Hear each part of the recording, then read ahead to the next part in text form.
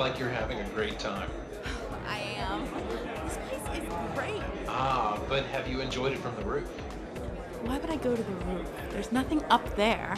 Well, I beg to differ. I have it on good authority that it offers a most excellent view that I'm positive will only become more enrapturing with your presence.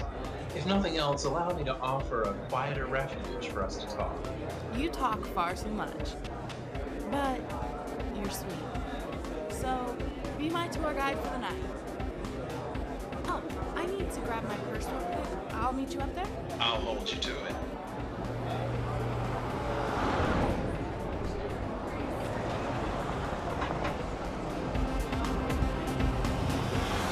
Sorry to keep you waiting, Marcus. I don't remember telling you my name. How did you... Hey, you're not...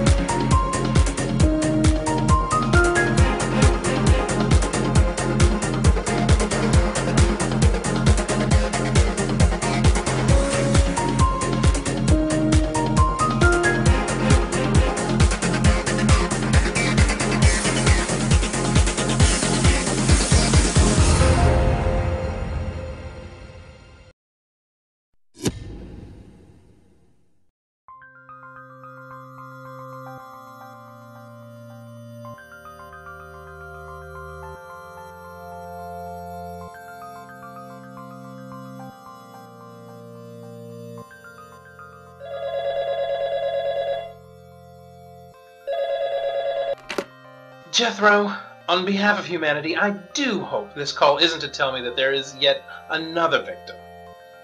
I see. We'll be there straight away. Very well then, Mr. Palmer. Let's clear up. We have to make room for one more. Yes, sir.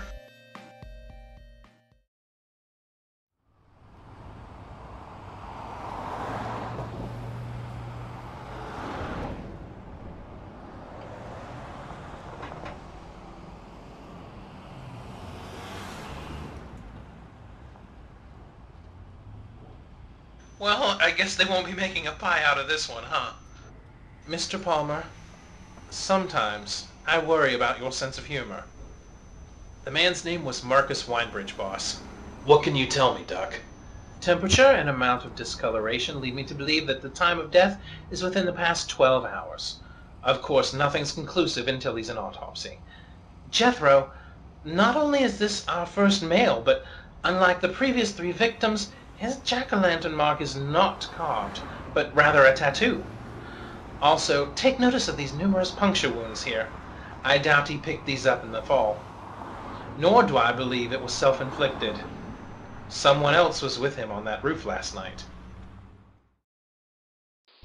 Oh, that's a good one! Nah, too much work. Ha! Now that is incredible! All right, Tony, I'll bite. What has you tickled, Peach? Pink. Right. Pumpkin carving. It's a Halloween tradition. I'm looking for some ideas for this year. You have strange customs carving these John-o'-lanterns. Jack-o'-lanterns. See... When Mossad carves with knives, it wasn't on produce, Tony. It's art. Yes. Now that's a classic. I'm definitely going to carve that one this year, if I find time to do it. DiNozzo, if you don't tell me more about Marcus Winebridge, I will personally make sure you have permanent free time. Sorry, boss. Winebridge was 32. He served as a petty officer back in 2009 for 1 year before being discharged due to bad conduct. Clean record beyond that. His address placed him just outside of Arlington, Virginia, where he lived by himself. He had a job as a short-order cook at a restaurant called Buckle's Pizza. I can taste their Thai pie now. Coconut on pizza. Who knew? Anyway, bank records show he spent a lot of money at the different art stores in the area. Maybe he's a cook and an artist boss? Are we dealing with another Martha Stewart? But boss, I just finished going through this guy's phone records. Well, within the past month, he's called the 3 other victims we've found.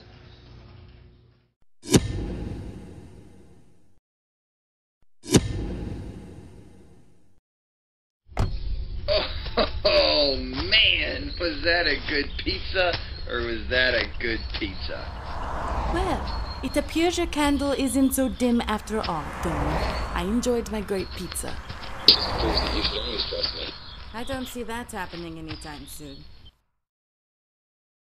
For a guy who spends a lot of money at art stores, he sure doesn't have much to show for it. Maybe it was a recent hobby. Then again, he could at least have something to show that a person lived here. Is this the right house? What did I say about trusting me? This just proves I shouldn't trust you. And you wonder why I wanted to go with Gibbs to talk with the families. Nah, Gibbs works better when he goes solo. Besides, he's missing out on the real fun. David. Close to Halloween. We're in an abandoned house. That means there's only one place we must go. Basement.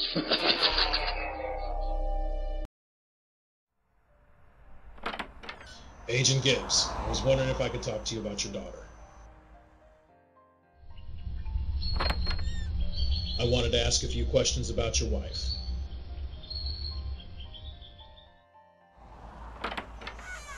I came to talk with you about your sister. Oh, of course, Agent Gibbs. Please, come in, won't you?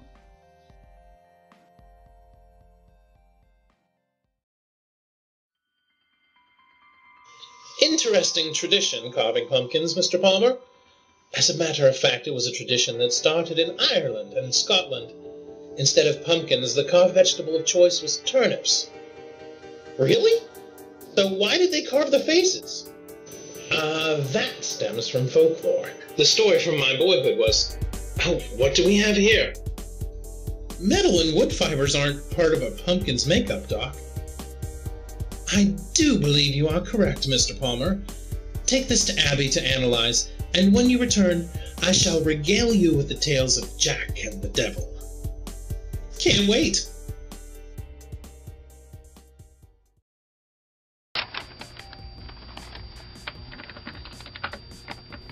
Excuse me, can you tell me where I can find Special Agent Gibbs?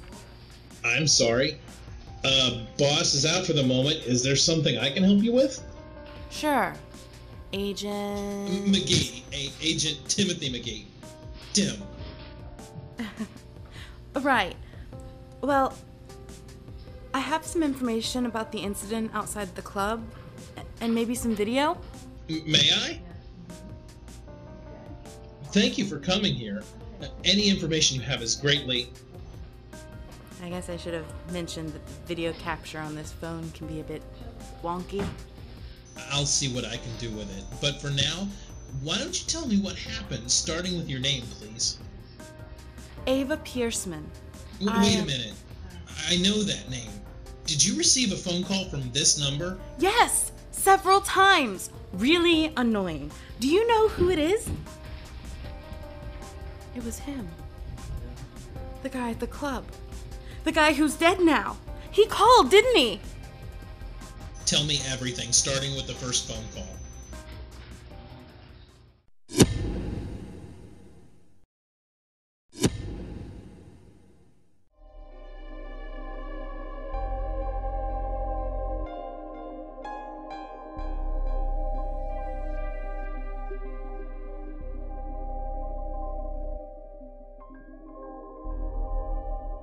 I'm impressed. Basement definitely lives up to its creepy expectations. Keep an eye out for Buffalo Bills, Ziva. Let's see what's behind door number 1, shall we? Now we know why he was spending all that money at art stores. Scrapbooking? Carving. Lots and lots of carving.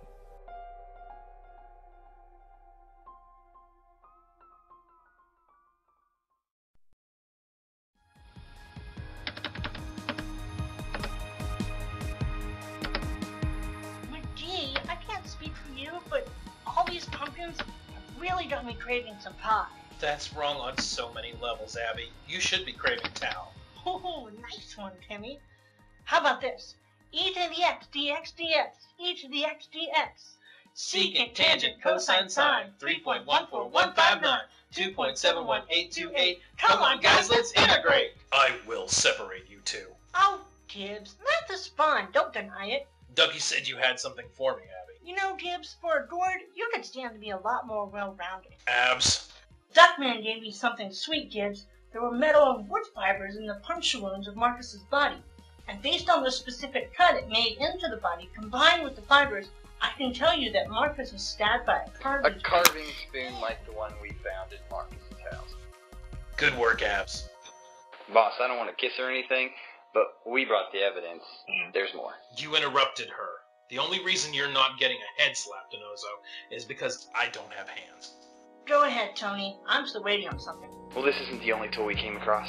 The guy has hundreds stashed away in his basement closet. The man also kept a photographic record. In here are photos of the other women before and after their death. There are several other unidentified women in here as well. That's the woman that came in here today. Ava. She said she was getting calls from an unrecognizable number about a week now. It turns out it was Marcus who was calling. Hold on to your pixels, McGee. I believe I have what we're looking for. That thing I was waiting on was the analysis of the anomaly found in the fibers. Marcus's killer must have been an amateur carver. Plus, they were probably rushed to finish him off. When they were using the double-sided spoon, they forgot that both ends were sharp, and they stabbed themselves too. I was able to separate the DNA, and I had the name of our killer, Amanda Swissle. She was one of the women photographed by Marcus. She's also the other woman in the club. Agent Gibbs, I'm assuming this isn't another interview to talk about my sister. No, it's not. This is about Marcus Winebridge. He was your sister's killer. He also killed these women. He'd call them, trail them, and then he'd kill them. You were on his list. Before Jamie. He called me before he ever called my sister. Only he played the game differently. And we went on a few dates. Nothing serious. I went to his place. I was trying to surprise him, but when I got there, he wasn't alone. There was a woman screaming in the basement, but he already heard me. I ran, but not before seeing him covered in blood. I knew what was going to happen to me, and I ran out of this town. I thought I was safe, but then he went after my sister, and he called me while he was torturing her. Why didn't you come to us? We could have stopped this. And let this man go to prison and give him a chance to live? Even if he did get a death sentence, I wouldn't give him the satisfaction. He's anything but humane, so the solution was simple. I had to make sure he was dead.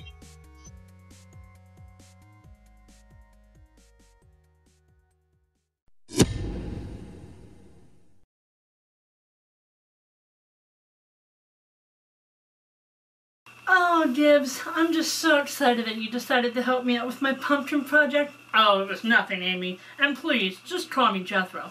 Hey, what's going on here? I thought you said you supported Gibbs and Abby, and you even had a good work Abby kiss and everything.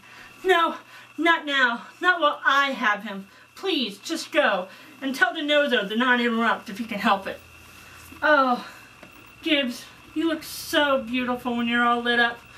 Kiss me, you silver-haired fox. We're all set up an autopsy? Did you see anything? I did not see you playing with your pumpkins! Good!